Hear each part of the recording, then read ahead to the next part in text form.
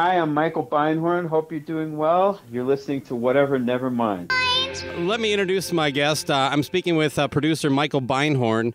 Michael, welcome to the program. Thank you. Well, Michael, before we get into the album Superunknown, tell me a little bit about your background. Share with us, what would you consider your big break that got you into production? I suppose that would have been when I co-produced and co-wrote a song called Rocket for Herbie Hancock in 1983. Familiar. We wound up doing an entire record with him, and that was the big song off that record, and I guess a lot of people liked it because it did extremely well, and it just kind of kick-started my career. I was working with another individual at the time as a production team, and we dissolved that not long after, so I was kind of on my own for a long time, and then about 4 years later, I got introduced to a relatively unknown band in Los Angeles called the Red Hot Chili Peppers, and from there, things started to take off. And now that's a much different type of music than what you were doing with Herbie Hancock. I assume you're a musician of some note. What's your key instrument? That's very kind of you to say. However, I don't really fancy myself as being much of a player. I do dabble in keys. I think what I'm most proficient in, really, in terms of musical instruments, is synthesizer. Okay. As a programmer. Now, I'm calling you from St. Paul, Minnesota. One of our you produced a record that's pretty big from one of our local bands here, Soul Asylum. Yeah. Grave Dancers Union. Any fun anecdotes you can share quickly about working with those guys? Well, there were so many of them. Maybe I'll have to have you back on. I've got a 2.5-year-old child, so my ability, my recall is is running at half speed these days. Oh, no problem. Yeah, we've been there. No, it was yeah, right. No, it was a great record to make. I mean, it was wonderful. I mean, Dave is a terrific songwriter. I mean, he had pretty much all the music ready to go when we started working, and it really came out great. I was very happy with it, and I think they were too. And then jumping ahead then to the record we're going to talk about today, Superunknown from Soundgarden. How did you get pulled into that? At that point, I think they've been working with Terry Date for the most part. That's correct, yeah. They've been working with Terry Date, and I think they just wanted to try something new. And I was speaking to a gentleman who was managing me at the time, and he said, you should really go for this next Soundgarden record. And I was like, oh. And the funnier thing about it was I think I've heard a couple of records of theirs, maybe one. And, he said one thing. It looks like they've already got a producer for the project, although it hasn't been officially it hasn't been officially declared any place, And I was like, do you know who? Why should I? I think it was going to be Rick Rubin. Oh boy. And and I was like, well, why should I bother if they already have someone? He's like, look, you should just go try it anyway. Just do it and see what happens. And I was like, all right, I'm going to do it.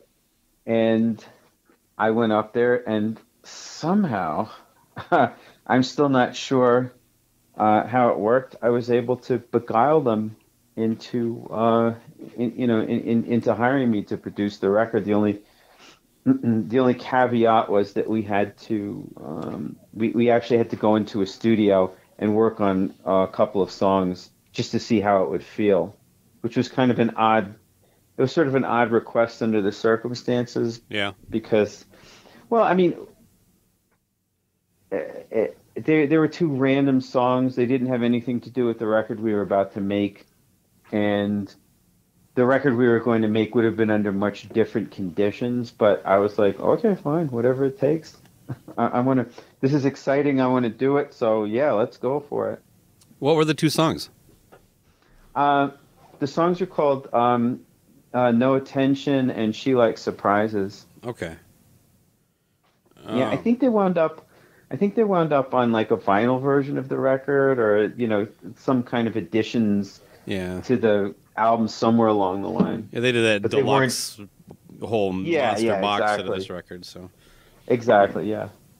well, as a producer, like I've talked to a handful of them, and they kind of approach things a little differently. For you, what do you feel your job is as a producer once you're basically attached to a project?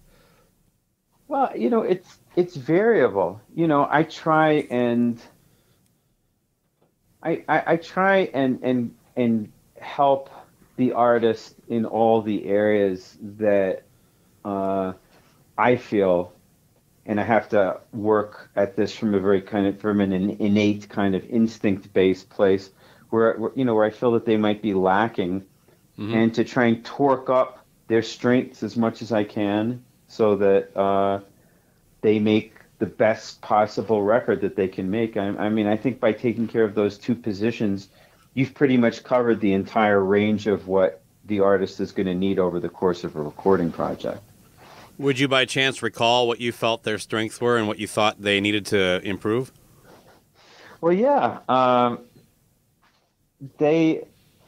I think one of the most amazing things about them was just the overall vibe that they projected as a band together. I mean, they were incredibly powerful personalities, and I think that comes through in all their work.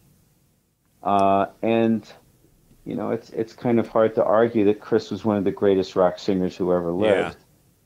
Yeah. And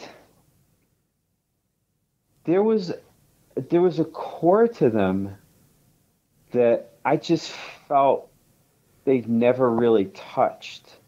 There was an essence to them that I felt that they'd never really gotten to. And while I have absolutely nothing bad to say about any of the predecessors to the record that we did, I did feel that there was a lot of like fat. That there were these jams that went on for a while. And to me, that was stuff that if you wanted to see a band live, you could go see them do that. If you're going to make a record, like when you listen to a jam over and over again, it's not a jam anymore because you start knowing all the notes. So I've never heard that before. That's perfectly stated. Well, what was meant as what would have been, meant as an improvised thing becomes it becomes a structural construct after a while. It becomes something, because you start remembering things, and it's not the spontaneity begins to kind of melt away. And after a while, you even become your brain is expecting to hear the improv done exactly the way it is, and if the band performs the song live and they don't play it exactly the same way, there's going to be something in your brain that's a little disappointed by that. I'm not interested in capturing those aspects. At least from the perspective of an actual performance that are improvised. The nuances, however, of a performance that pertain directly to an actual a structure, like a vocal performance, for example, that has that's part of what I have to do as a producer, is listen to all the nuances and all the subtleties and select, or at least be an arbiter, I guess, in the selection process of what finally gets picked and used on the on the final recording that everyone hears. And there was, it felt to me like there was a deeper level to this band in terms of structures, in terms of songwriting, in terms of composition, in terms of creating ideas that had a real resonance to them in terms of structural elements. And to me, I felt that it was really important to bring that out while not losing any of the rawness and the power, and in fact amplifying that, like finding really subtle aspects of what I felt made the band so vital and so exciting. Like, I mean, as an example, I noticed when I listened to Chris sing that his voice was so powerful that there was always a little expulsion of air at the end of some of his lines. You could hear him pushing out from his stomach, ugh, like that right at the end. And to me, that was so sexy. And, and I was listening to other records he did, and you couldn't really make it out. Like, you had to listen for it. And I was like, why in God's name did the people who recorded this guy, why didn't they, like, try and amplify that in some way or make it a little bit more evident? Because there's something so raw and sensual about that. Like, why you wouldn't want to make that be kind of a little bit more apparent, because it's not, it's not something that you're immediately going to notice, but it's something that you hear and it becomes part of the entire presentation. It's things like that were very important to me. Like I wanted to focus on a lot of details on the record. Well, I definitely think you delivered on that. Thank you. Were you this is really early in digital recording, right? So I'm assuming this is all done on tape. Yeah, that's correct. I was talking to the engineer on Siamese Dream, and he talked about how they did drum takes, and it just blew my mind. Did you record like 4 or 5 takes of one drum track and then splice up the tape physically and put together one, or would you take one clean cut? It varies. It depends who the drummer is. I mean, on this record, I'm asking, I guess. On Superunknown, I'm pretty sure that we didn't do any edits. Okay. I didn't think, but I mean, Matt is. Well, I mean, in saying that, I wouldn't want to have that be a reflection of anyone else. Certainly not Jimmy Chamberlain. Who's right. Who's a phenomenal drummer. But Matt didn't really need to do any edits. Like, he would. I found the only area where I found Matt was like, where you would basically say this take is better than that take, was that some of them didn't seem as energetic. Okay. That was kind of the basis on which I was judging the drum takes. And when he hit it, it was so incredibly obvious that, everyone who was in the control room would look at each other and go like, oh yeah, that is definitely the one. Now, and I read in preparing for this that Adam Casper, who worked with you as an engineer on this record, he was actually the house engineer at Bad Animal Studio. Is that commonplace that you just kind of work with the house engineer, or do producers like yourself kind of were you kind of forced to work with him? I guess is kind of where I'm going to, or was it just not that big a deal? I'm not really phrasing that well. Adam was the assistant on the record. He wasn't the engineer. Okay. Yeah, the engineer on that record was a guy named Jason Corsaro. That's someone you would have brought in? I brought him in. Yeah. Okay. I brought him in. No, Adam actually, the reason that Adam worked on that record was that Adam actually petitioned to do it. It was wonderful. Like, he sent me like a CV, and no one had ever done anything like that before. And I was like, if this guy is going to have the balls to do something like that, he is definitely the person that I want on this project. Okay. So I was extremely grateful to have someone who was that, who had that kind of nerve to say, like, this is what I'm going to do to get on this project. I want to do it so badly. I was really impressed by that.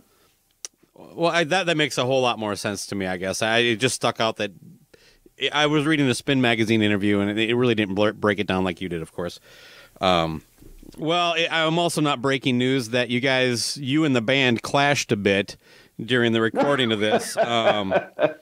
My impression, putting it mildly. Yeah. All right, well, I'd love to get into some of that stuff. I'm not trying to dig up wounds or anything like that. I do find it interesting, though. No, man. It really, ask away. It doesn't bother me at all. My impression was it wasn't like, because sometimes you work with a band and one member is really the more difficult one. It seems like Soundgarden almost had a circling the wagons kind of mentality when it came to working with you. Is that accurate? Did I pick up that vibe right? That's actually pretty good. I never really thought about it that way. As far as the circling the wagons mentality, it was interesting because I think that they were expecting that we were going to make a different record than the record that we actually made. How would you explain that?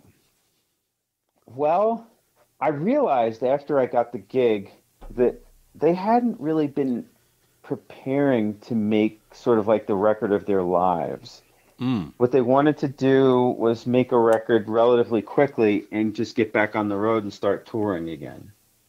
That kind of surprises me.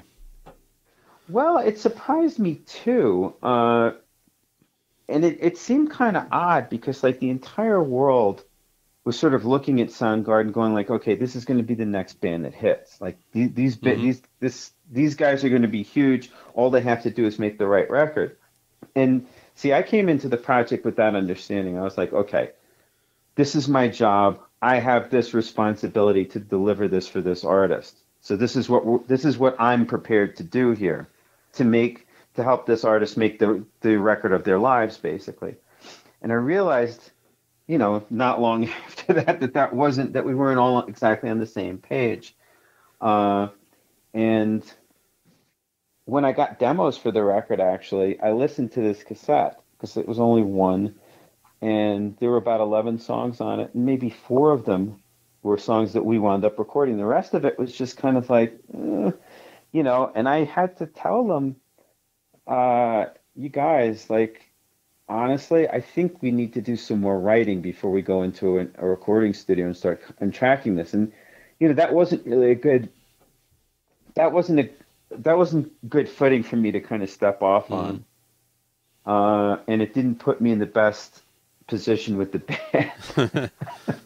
At that point, they weren't very happy to hear that. I mean, they went along with it, which I was really grateful, but it was tough. Like they didn't want to get into the experimentation part of it. Really? I mean, it wasn't even really experimentation. I had a very specific idea of what I wanted this record to sound like. I wanted it to be a combination of elements that were very deep, that were extremely detail oriented, but were extremely raw, dirty and punchy. I was listening to a lot of electronic music, and I wanted to do something that just kind of cut really against the grain of the type of rock music that people were making then, especially the type of music that people were making coming out of Seattle, because there was a real movement at that point, as you know. Yeah. And I didn't feel that this record should be part of that. I felt like it could be something more than that, something that you wouldn't necessarily align with a fashion statement like grunge. Of course, you're basing this interview on Rolling Stone's greatest grunge record, so I guess I wasn't able to eclipse that entirely. I actually would disagree with you on that. If you care to know, I'm not a huge fan of Rolling Stone. I went with this list because, despite that, not my favorite cup of tea, they're credible to a certain extent, but also it just kind of keeps me on a path where I'm not like dictating. I'm just going to hammer through them. We're going to do an honest breakdown of each one and kind of celebrate grunge as a whole. And I think Soundgarden definitely belongs in that conversation.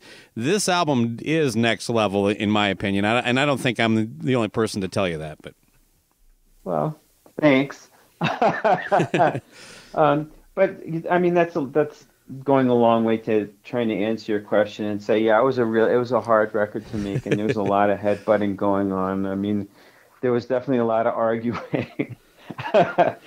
And I mean, I have to give the band a lot of credit, though. They hung with it, even though they disagreed with a lot of the aesthetic choices that were made. Do you have any we can laugh about it now type arguments you'd like to share?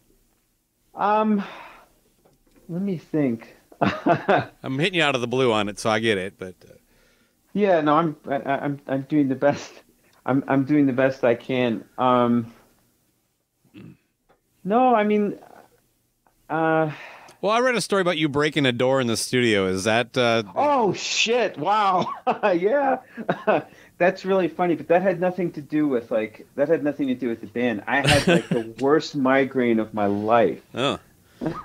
I had the worst migraine of my life, and I was in so much pain that I shoved like this airlock, like this enormous door, and I mean, I'm not particularly large, but I actually busted it right off its hinges. To this day, I'm not sure how I did it. But yeah, no, that had nothing to do with being angry at anyone. That's too I bad. just had a yeah, I guess it was a really expensive door too. Oh, Really wow. sucked.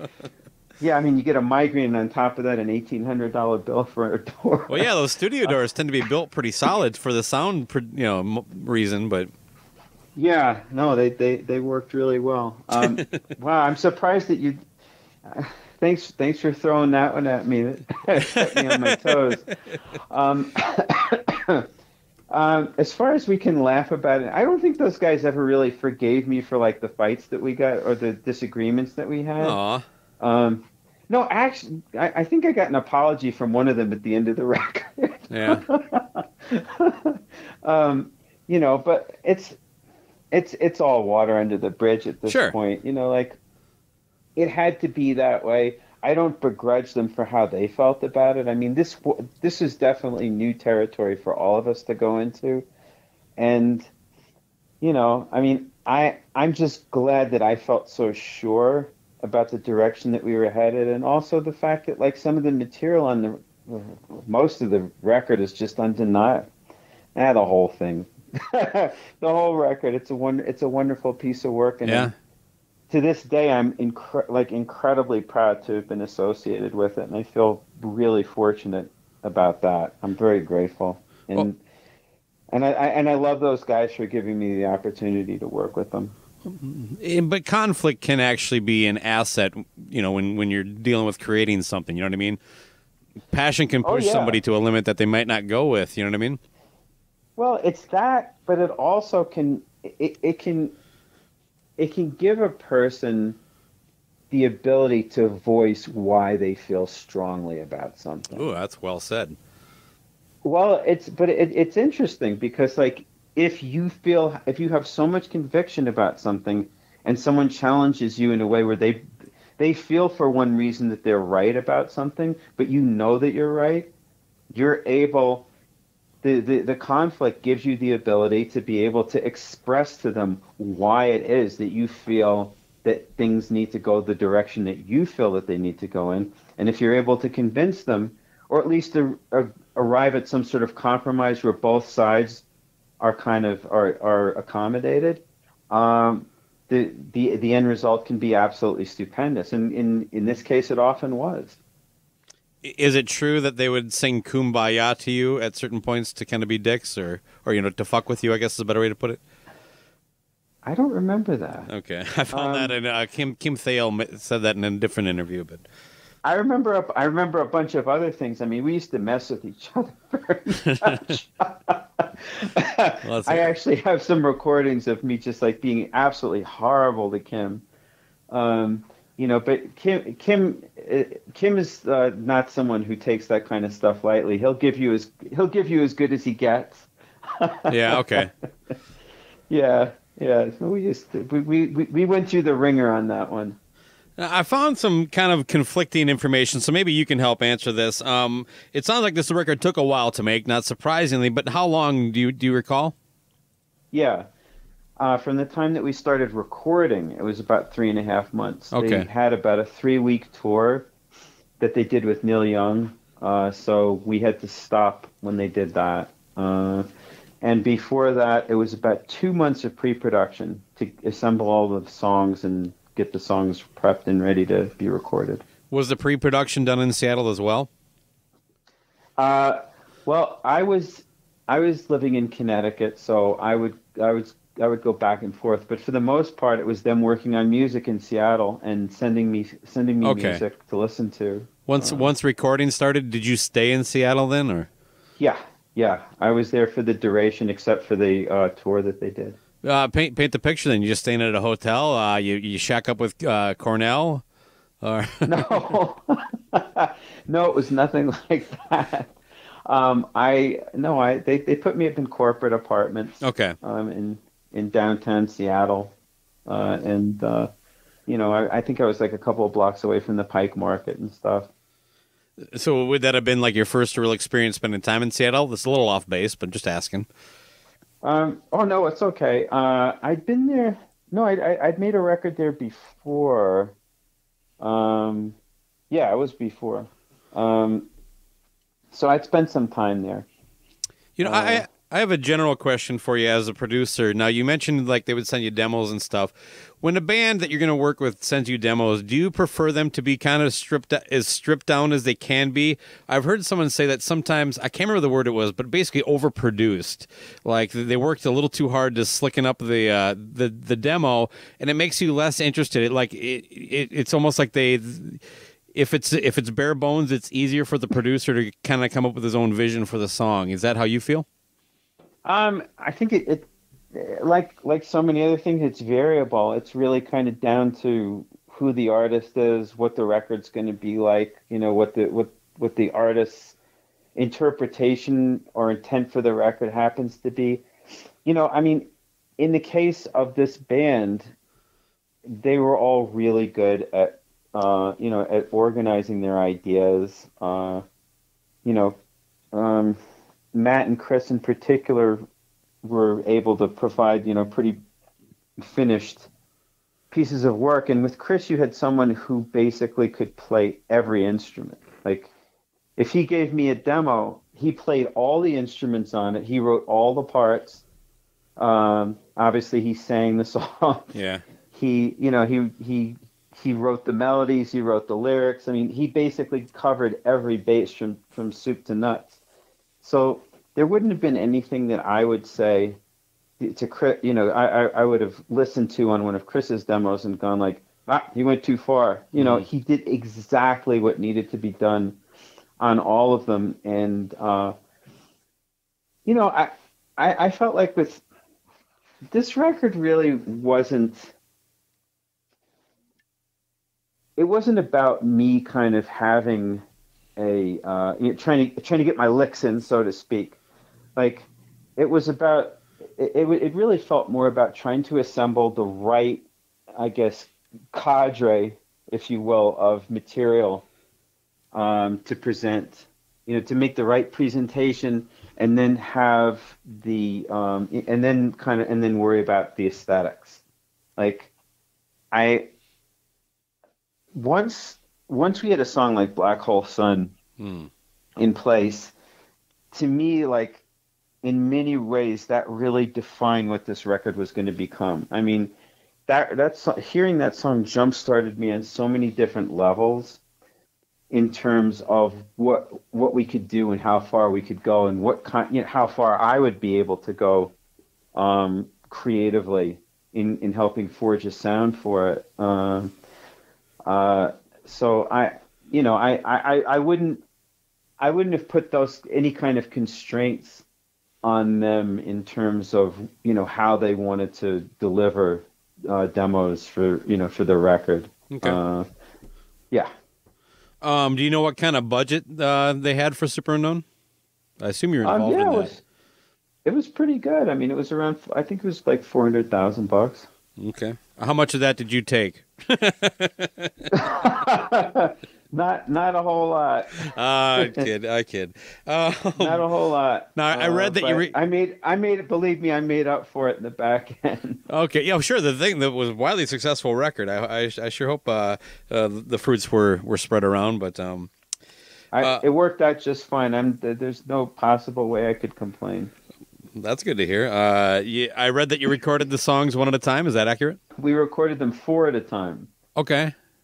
They decided that they wanted to make the record that way. They wanted to do that was their decision. Songs in batches. That was their decision. They wanted to do songs in batches of 4. It was just a thing they wanted to do, and I was like, okay, that's great. Well, one thing that's pretty important to almost any rock record, especially recorded before digital, is kind of a cohesive, at least drum sound. I think you can kind of catch up with all the other stuff and even bring in different elements and not lose it. But so as geeky as this might be, I do find it interesting. Would you have left just basically the drum set fully mic'd, the board set the way it is, or you know what I mean? So basically, you do the 4 songs, you don't play drums again until the next batch, or would you reset up and reconfigure every time? Well, it's interesting because for the record, we had 2 sets. We had 2 separate sets. And you can hear there's a difference in drum sound from song to song. Like some of them are a little bit washier than others, which is not my preference, by the way. I don't like roomy, washy drums, but they insisted, and that's obviously not an argument that's worth having. And in the end, I'm glad that Matt stuck to his guns on that one, because I feel like, I mean, the record sounds the way it sounds. It's not like you can really argue with that. Right. But we had two completely different setups for some of the songs, and he'd basically go to one and then the other depending on how he felt, or what he felt the song called for. I mean, we would basically move stuff around from session to session. Like when we get done with a batch of 4, we'd come back to the next batch, and we might want to change something here or there. I was less interested in the more roomy kit. It had less mics. I love detail, as I suppose I've probably implied already. Sure. And I like pinpointing certain aspects of certain instrument sounds. And I was just constantly tinkering with the drum sound on the more mic'd up kit. As time went by, you would just, I don't know if you'd use the word refine, but, I'd just be tweaking stuff constantly, trying to hone it more. It still sounds cohesive from beginning to end, though, so that's pretty impressive to hear.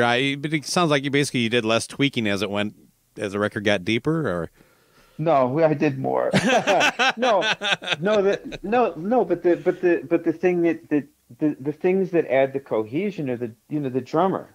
Is the drummer in the room that we were in? We were in the same room. Okay. We didn't move the drums from their location points in the rooms.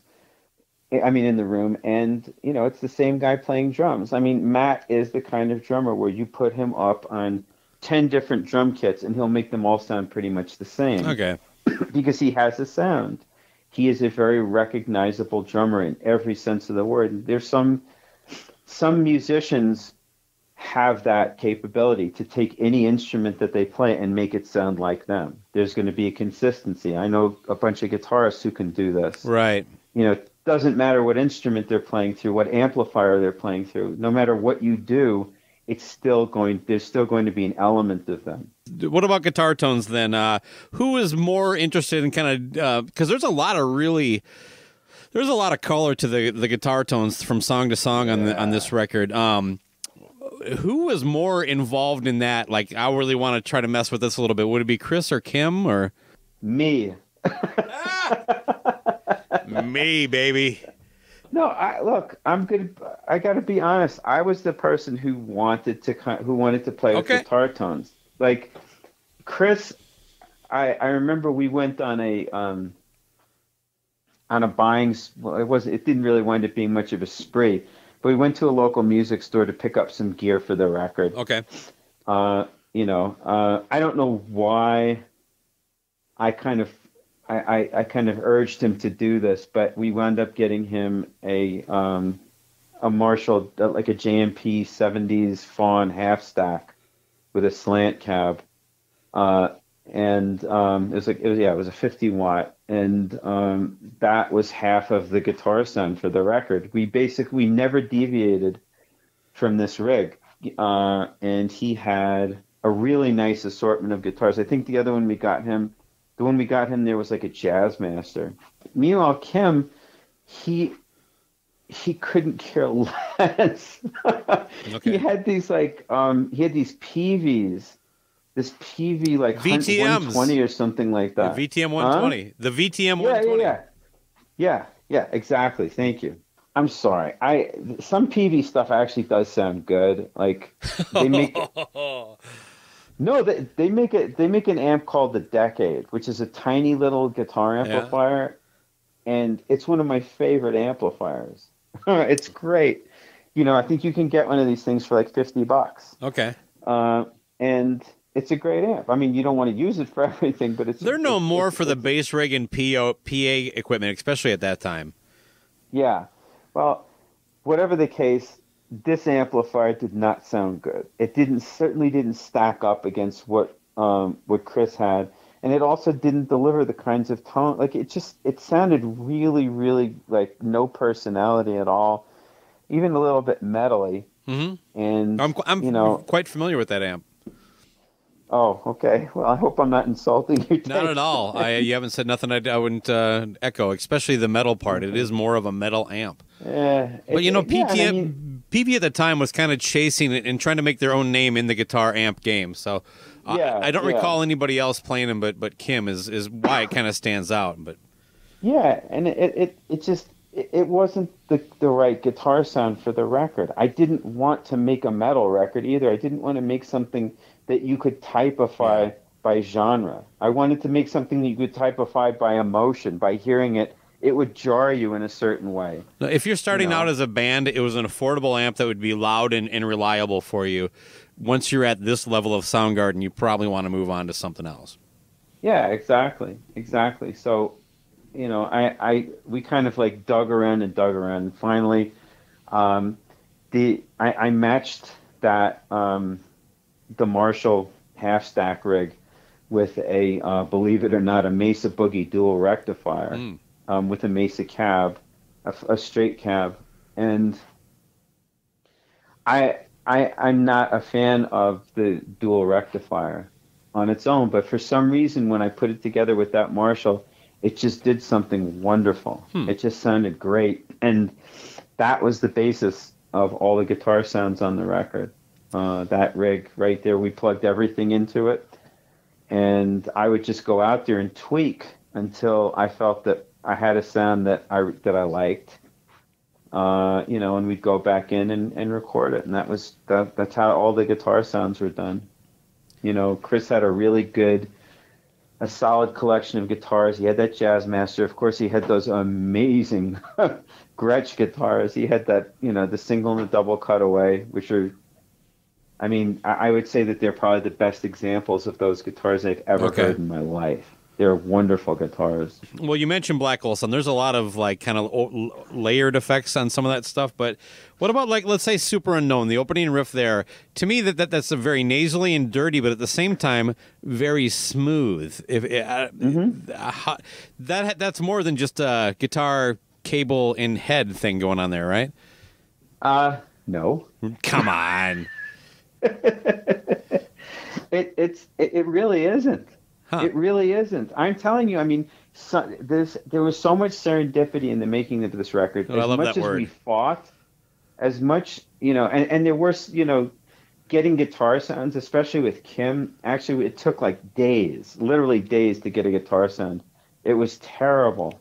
It was really, really hard to do, and it's not because Kim's a bad guitarist. Quite the opposite. Just he didn't want to sit there and keep trying to get a tone, and I got frustrated, he got frustrated. It was it was unpleasant, but so much magic through all the tension.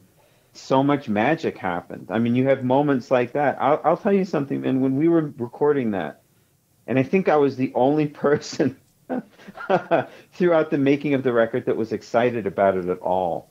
At the end of the night, and Adam was. I know that Adam was very excited about it. I think he was really into it. Adam was kind of like, he was sort of in hindsight, he was kind of like my rock. Nice. Because he was the only person who was really kind of going wow, this is going to be great. Everyone else was like, meh. But at the end of the night, I would sit down and listen to what we'd done, and I'd find myself listening to the same song 5-6 times in a row. I keep playing it over and over again. I was like, Jesus Christ, this is incredible. So that's normal. Yeah. It's normal if you're enjoying what you're doing, right? Yeah. If you're not, you probably don't even want to, do a a recap of the day's work. But I would be sitting there, people would be like, look, I got to get out of here. And I'd be like, go. I'm listening to this again. I love this. It's amazing. Right on. It was really funny, actually, because while we were making the record, after we'd done the first batch, the product manager from A&M, this guy Jim Garino, who later on managed Chris and became a very, very successful manager. He came to the studio to listen to what we were doing.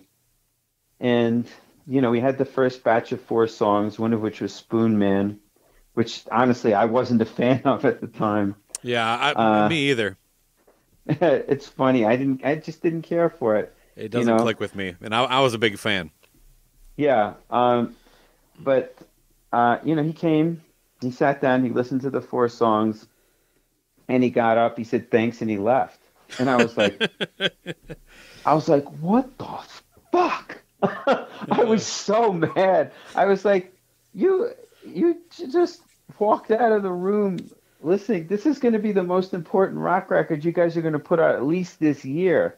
And that's your attitude? Yeah. And it was hysterical. Like 3 or 4 months after the record came out, he actually called me up and he said, I'm so sorry about that. Oh, did you actually say it to him when he walked out, or was like? No, I didn't say it to him. I stood there in a state of shock. I mean, he knew what happened. He knew that he just bailed on us, and didn't say, hey, it's great, great work. He was just like, cool, thanks. Okay. He realized that the response had been somewhat withering, but it was all fine. I was like, look, it's good. The record's is doing great. It's gonna be wonderful for everybody. I'm happy that you're happy with it.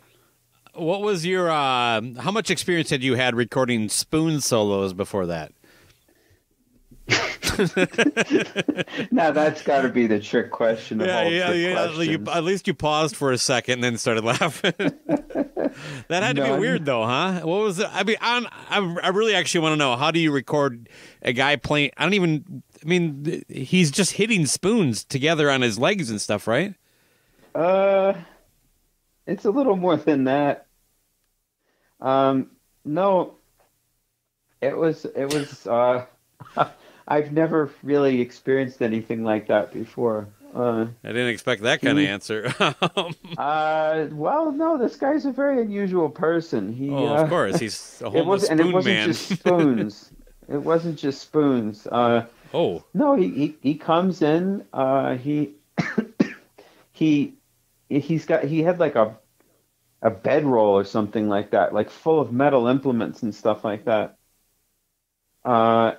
And he just unrolled it. So he's like kind of, you're about to. So he's rolling this thing out.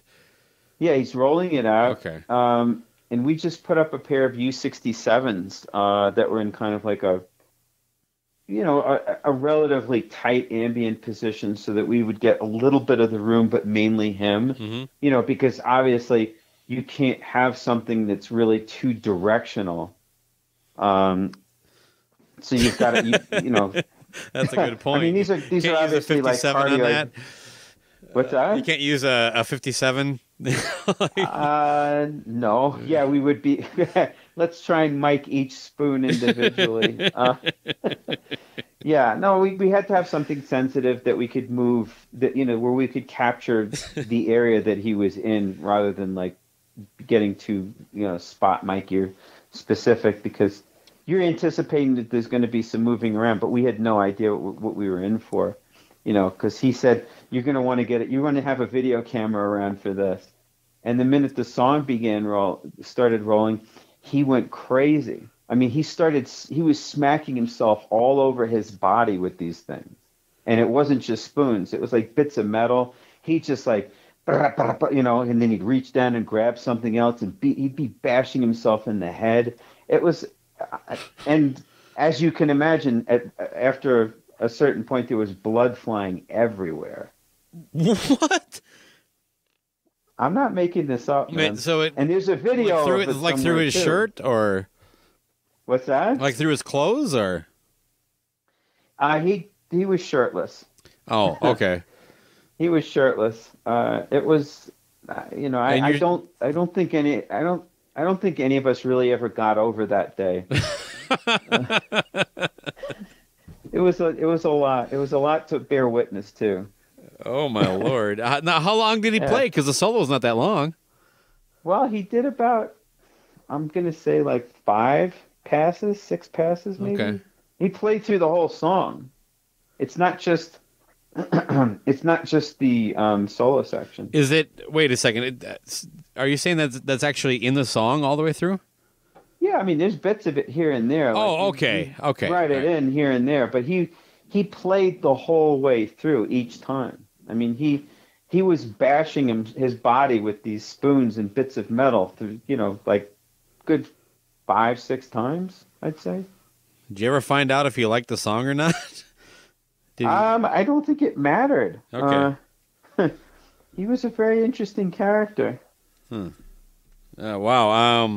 I guess I didn't really expect it to be quite as dramatic, but Well, there you go. Ask ask the right question, you get the right answer. well, let's talk a little bit about some of the songs. But besides that, Black Hole Sun.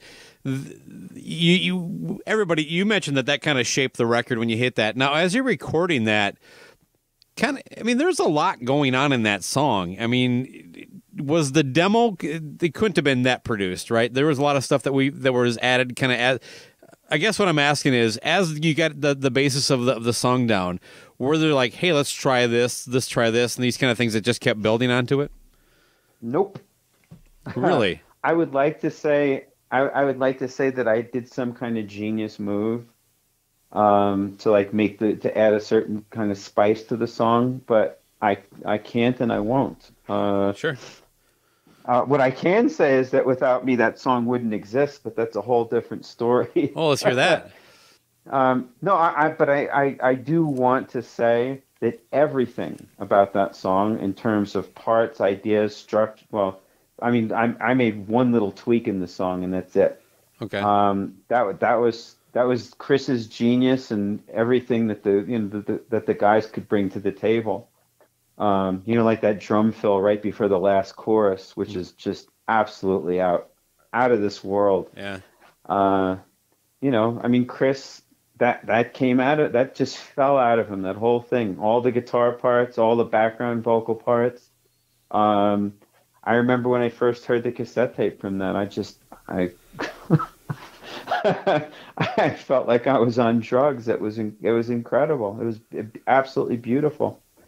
And the way the song came about is that I'd received a batch of about I was getting demos fairly regularly from Chris, and some of them were good, but for the most part they were kind of throwaway-ish. And I was beginning to detect a bit of a pattern. I mean, we had, I'd say, maybe 60 to 70% of the record, but we were still missing like this really epic song. And I was like, I've got to talk to this guy because we're about to go down a really bad pathway. And if I don't say something, because I'd received this batch of 11 songs, and not one of them.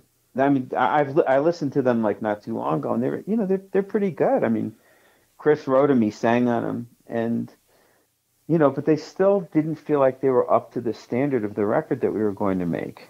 And that's when I knew I had to have a conversation with him, and I spoke with him, and it's just like I wanted to kind of get into his head a little bit and understand what was motivating him to write these kind of songs. And eventually I began to realize that he was trying to please his audience. Like he was trying to write songs that he felt would be appropriate for a Soundgarden fan. Oh, okay. And yeah, I mean, as you can imagine, doing something like that can be extremely dangerous because you don't really know who it is that these people are. And I explain this to them. It's like you can't, you're talking about trying to please people whose experiences aren't yours. They like your music because it's you, not because you're trying to please them, not because you're trying to do something that makes, that gives them a certain sense of, I guess, identification with what you're doing. Sure. They connect with you because you're you, because your expression is unique, And you're not talking about Kiss fans, by the way. So. No, definitely not. We all know them. No, yeah, just kidding. Exactly. Just kidding. I know.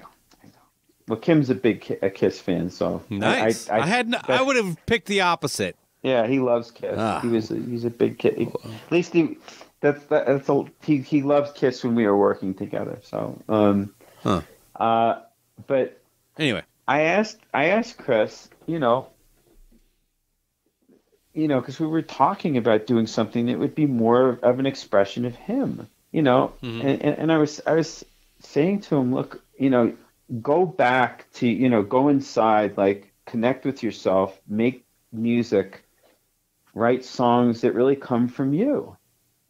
And, I was like, what are you listening to right now? Like, what do you love? What music do you love? And he said the Beatles and Cream. And I was like, okay, Wow. write a song that sounds like the Beatles and Cream, And he was like, well, what if it doesn't sound like Soundgarden? And I said, don't worry if it doesn't sound like Soundgarden. When you guys get together and play the song, it will be Soundgarden because you guys are Soundgarden. Yeah. It's really simple, And he was like, okay, I got it. I was like, yeah, don't worry about it, man. Just roll with this. It's going to be great.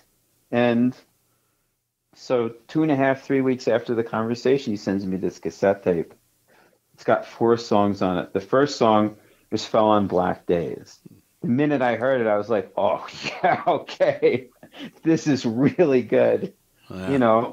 And it's such a great song. Yeah. The next song was a song that he had Jerry Cantrell come in and play guitar on it. We didn't use it. It was too bluesy, but it was still really good.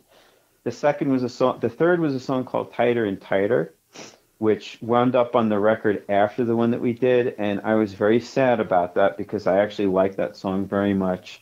And I would have loved to have had it on Superunknown anyway. And we actually began to record it, but the band didn't want to keep going with it. And the last song was Black Hole Sun. And from the very moment I started listening to it, I was like, oh my God, I don't know what this is. I've never heard anything like this before, but it is so good. And I just waited, as I often do, for the thing to fall apart, because usually when people start out a song with a really great intro, it just it falls apart somewhere. Yeah. So I'm always waiting for this point where the song's going to dissolve and I'm going to be like, okay, this is where my heavy lifting part comes in. I have to figure out how to make this thing work. And it never happened. That moment never came for me. I just kept listening to it, waiting for something to fall apart, and it didn't. And I wound up listening to the song 15 times in a row. And I was like, each time I listened to it, I was more into it, and I was more captivated and engaged with it. And I called Chris up, and I was like, you know something? You're a fucking genius. Yeah. I was like, you've written an amazing song. He's like, I told him he was a genius. He's like, really? Why? I was like, this song. And he's like, which one? And that was where I started to realize that he didn't even know what he had, and I started talking to the rest of the guys in the That's band. probably common with songwriters, I suppose. Some do, some know what they've got, and sometimes people are like, and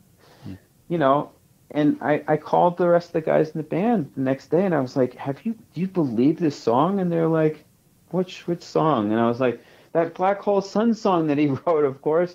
And they're all like, yeah, it's okay. Wow. We'll see if we record it. And I was like, what?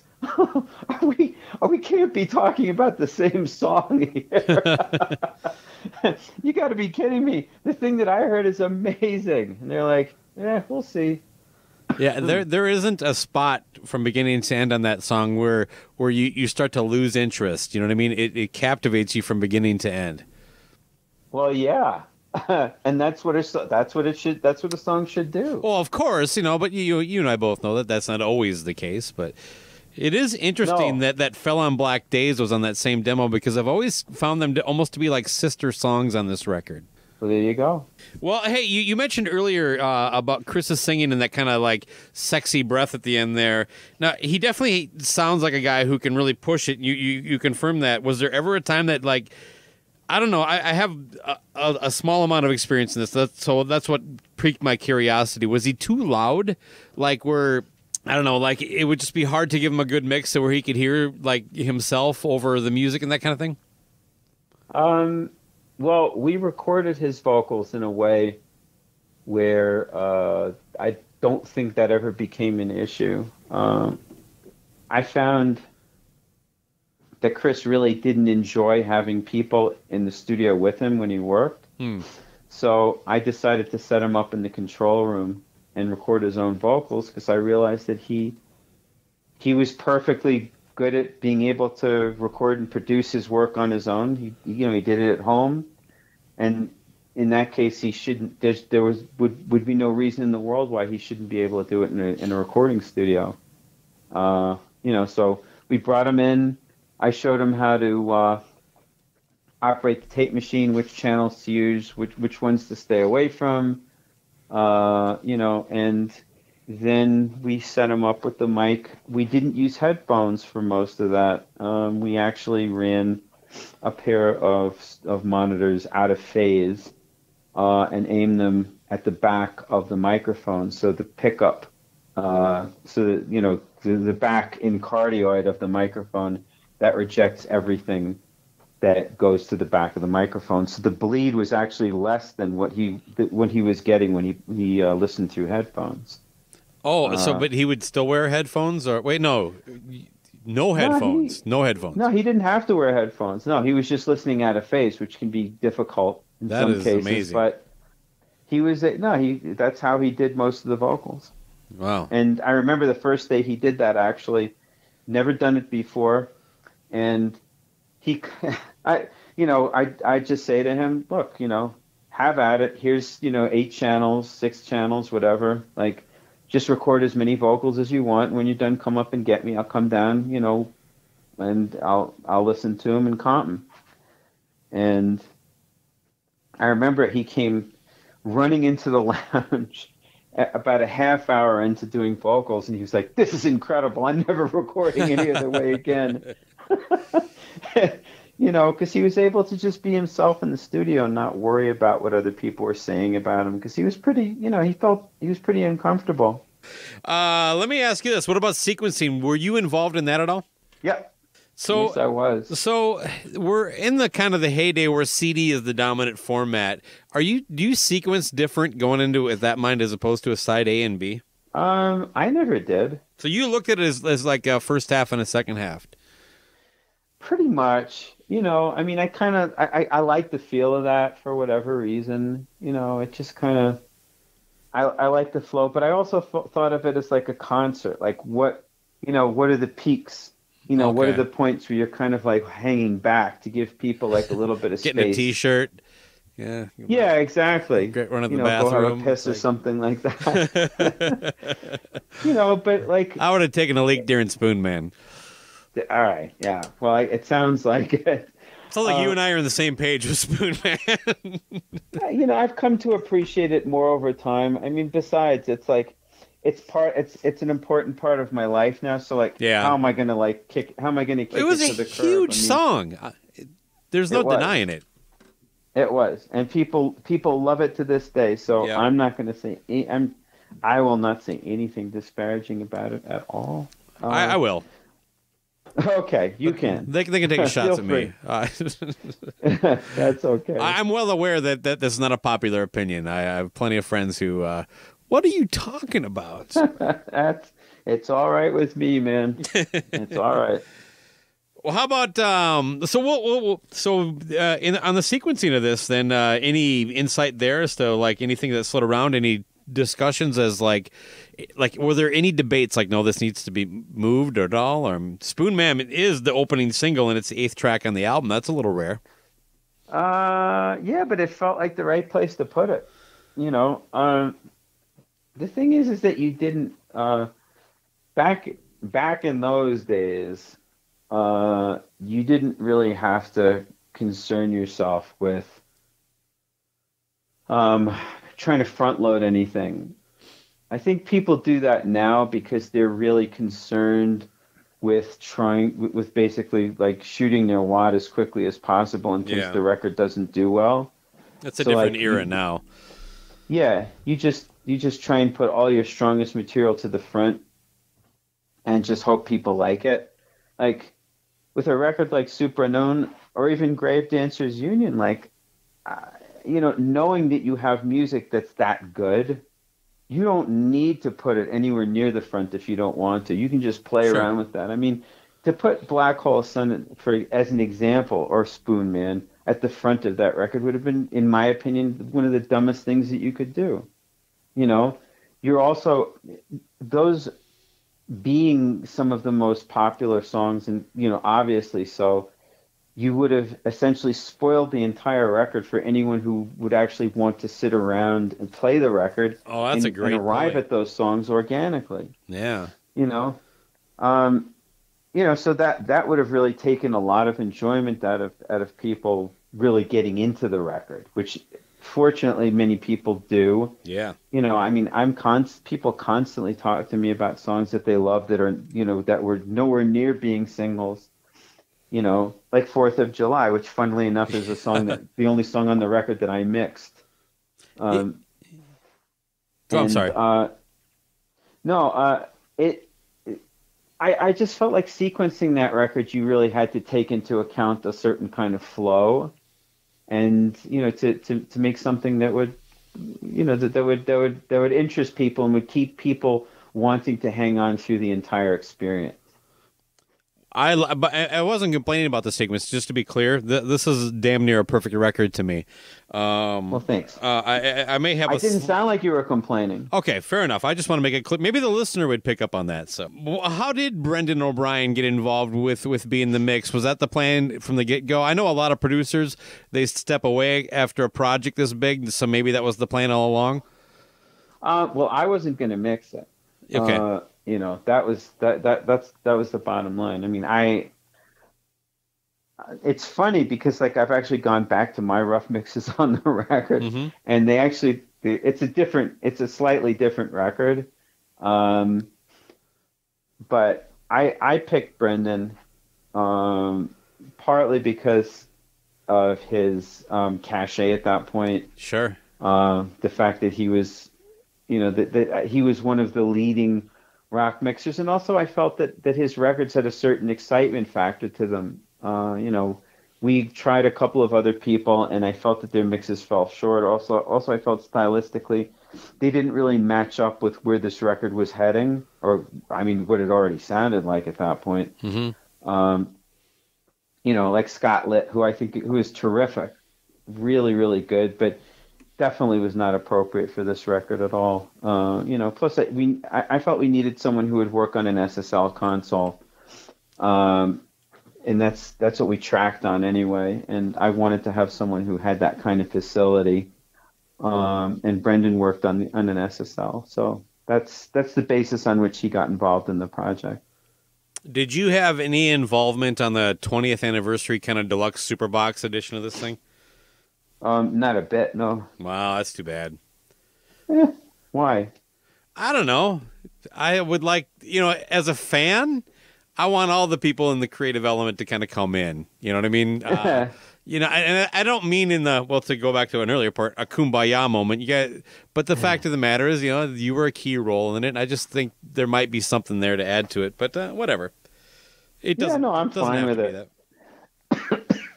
No, that's fine. Do you you've worked on a lot of great records. Where does this stack up against, so many albums? I mean, I got your list in front of me, but well, I mean, it's a favorite, but I got a lot of favorites. Yeah.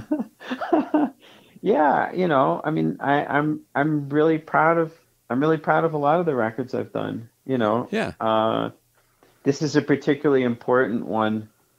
In many respects, it's certainly the most popular record that I did, and that's not inconsiderable. But I think it was very important for me in many ways. It was definitely a pivotal record for me, and it really kind of helped define my career in a lot of ways. But I think it's very easy in hindsight for a person to kind of take all kinds of credit. Yeah.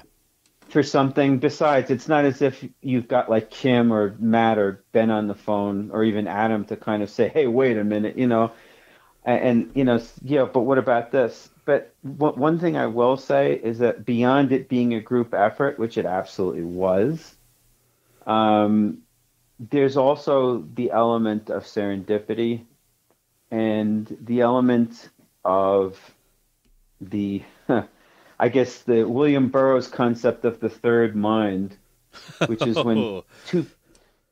Are you familiar? You know any of, yeah, of I know where Burroughs you're going stuff? here, but this is pretty deep. I love it. Keep going. Well, he wrote a book called The Third Mind, and I mean the general idea of the third mind is when it's almost like the magical child in, like, in magic, you know, through creative work, when two people collaborate, they create a third consciousness. And that's what this record is to me. It's not a body of songs. It's a consciousness. It's something that's actually a living entity to me.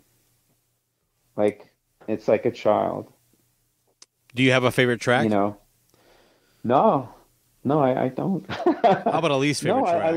I know, I love the whole thing in its entirety. I really do. It's very personal to me, actually. Like, it's a very special moment in time for me. And, I, it's been there for me over the years, because I participated in its creation, and, I'm like a surrogate parent in a lot of Yeah. ways to it.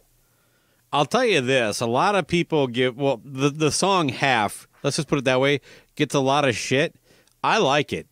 I enjoy it. I insisted that song be on the record. Oh man, it's perfect right where it is too. It's just this Ben kind of fought weird. me on that. Ben Yeah. fought me on it. He's like, "There's no way this song goes on this record." I was like, "Ben, come on. It was his song, right? This is brilliant. This is so good. It completely rounds the record out, and it adds an element to it that no other song is going to give. Please, you've got to let this song be on the record. It's so meaningful. It's so personal." And he finally gave in. I'm so glad he did, because it's a it's a great piece of work, and it complements the record so beautifully. I couldn't agree more. I think I mean, I probably wouldn't, cherry pick it and put it on a playlist on an iPod or something like that. But when I'm Yeah, but listening that's to not the this, point. exactly, this needs to be heard in where it's at on this record, man. It's as purposeful on that record as any other piece of music on that record. And That no, I wouldn't necessarily put it on a playlist, but it it it it adds something to the record that the record yes, absolutely needs. And every time I hear it, it makes me feel good. I mean, that's Ben, that's his personality coming through on that song, and nice. he's a very important component in that band. I mean, without him, you just don't get Soundgarden. I mean, I didn't meet Hero. I didn't work with Hero. I know he was very important to the band too, but Ben just brought a whole different thing to it. And I loved him so much. I loved his personality. He was wild and crazy, but at the same time, he's a very sensitive, like, just big-hearted human being. And I love that song's on there. I'm just so grateful that he went for it. Michael, this has been a fucking pleasure. Like I said, I was looking forward to this. I'm a fan of producers and the work they do, and anytime I get a chance to talk to somebody who worked on a record that meant so much to me, it is just something I get kind of giddy, and it almost takes me back to when I was younger and a little bit of a fanboy and stuff. So, and you could not have delivered better. So, thank you so much. Thank you, sir. I appreciate it. And is there anything you want to promote? Anything you got to pitch at all, or?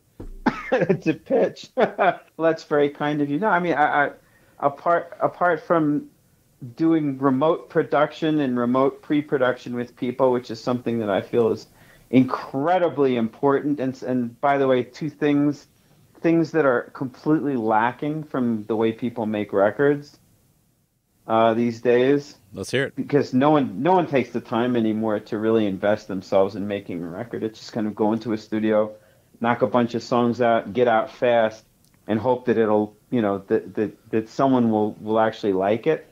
And the records that we're talking about, obviously, were aggressively gone over with fine-tooth combs Yep.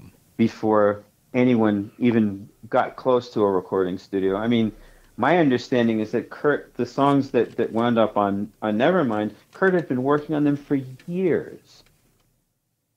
You know, I mean, that's talk about pre-production, talk about like investing yourself in them. And these days, artists aren't given any time or any chance to do any of that. So that's the kind of work that I'm doing now. I'm working with artists at every level of the spectrum, because I don't feel that this kind of thing should be limited to the people who can afford it. I think it's something that should be available to people at every strata, because there are plenty of talented people out there, even people who are probably never going to release a record or have like a large commercial release. I feel that this is the kind of thing that should be available for anybody, because also because the process, the creative process, is so unique and it's so special and it's revelatory for the people who really invest themselves in that. And something I feel that everyone who wants to be creative should be able to experience at one point in their lives. That means so much to me. You have no idea. That if you'd even take the time to say something like that. I couldn't agree more. I wish I could give you a round of applause with 100 people behind me, but. Thank you, Michael. I really did enjoy this. I hope you did too. Sir. Yes, I did. Absolutely. It's funny that it came out of the blue since I had you in a different day, but no problem either way. It worked out. I'm sorry I blindsided you. I'm not sure what happened there, but anyway, thank you so much. It's probably me. All right. Take care. Thank you. You too.